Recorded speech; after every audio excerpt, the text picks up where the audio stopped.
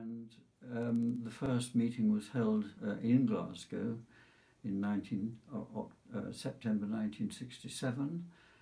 The second meeting, incidentally, was held in Utrecht, which was a fair deal between Gavin and Harman. The first meeting was interesting. The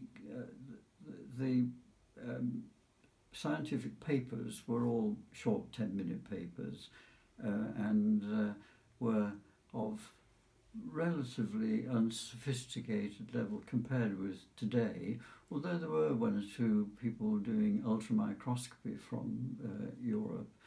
I think it was good for us to meet up with all these people from Europe. I had no idea that there were so many people in various European countries who were doing nephrology, it was good to get to know them and meet them.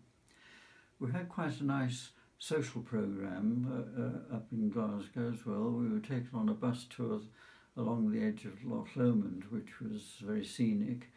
I have a good memory of a dinner party in Gavin Arneill's house, at which he did the traditional thing of reciting a bit of Robbie Burns and then stabbing the haggis with a sharp knife. So it was good. We had fun.